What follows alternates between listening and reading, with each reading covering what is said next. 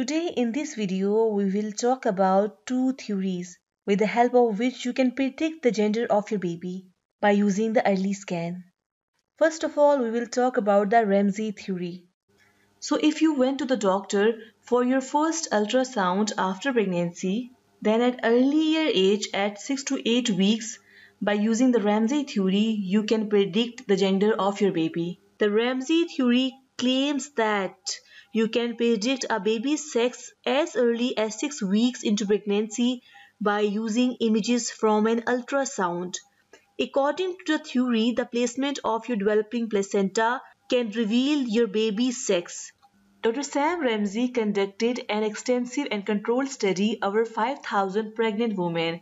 He discovered that using the location or the direction of chorionic villi that are the future placenta is an accurate marker in determining the sex of a baby. Scientifically, it relates to a natural polarization in which male embryos have a proven pattern of being magnetized toward the right side of the uterus, and females are drawn toward the left side. If your placenta is forming on the right side of your uterus, the baby is most likely a boy. And if your placenta is forming on the left side of your uterus, the baby is most likely a girl. So the Ramsey theory says that the location of placenta corresponds with the baby's sex. Right for a boy, left for a girl, 97% of the time. Watch your ultrasound report and tell me, is it true in your case? Now we will talk about the numb theory. The numb theory is based on the hypothesis that you can predict the sex of your baby based on the angle of their genital tubercle.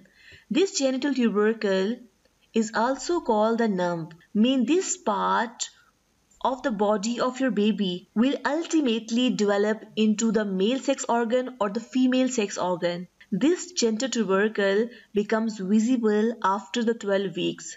So in order to know the gender of your baby, you must have a scan after 12 weeks of gestation. In order to know the gender of your baby by numb theory, first take an ultrasound picture of your baby in which the numb is clearly visualized.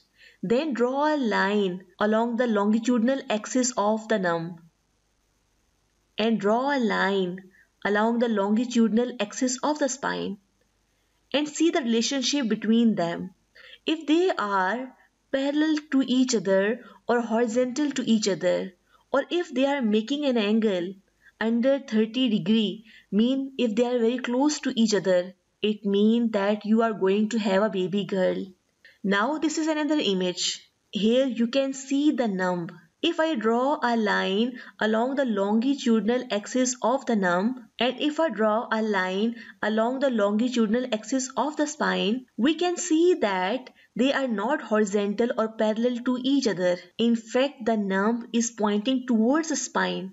Or you can say that if numb is pointing towards the spine, it means that you are going to have a baby boy. Or if the long axis of the numb and the long axis of the spine is making an angle of 30 degree or more, it means that you are going to have a baby boy. So, in a nutshell, if a numb or a genital tubercle is parallel to the spine, you are going to have a baby girl. If the numb is pointing towards the spine, it means you are going to have a baby boy. The numb theory currently stands at more than 90%. In my practice, when I applied this theory on ultrasound images, it was more than 80% accurate, and the 20% false results were due to the fact that the ultrasound images were not clear. They were not showing the entire numb. Some scans were taken before 12 weeks. So, its accuracy depends upon the following conditions. You must get a scan after 12 weeks. The ultrasound image should be clear. It must be taken by an expert, and that image should reveal the entire numb. Using the Ramsey theory or numb theory to predict the gender of your baby is just a fun game to play. It is not a reliable way. In order to know the gender of your baby, you must use the reliable ways, as I have told in my previous video that you can use ultrasound method to know the gender of your baby. Either you have a baby girl or a boy, wishing you all the blessings a new baby brings. Thanks for watching the video.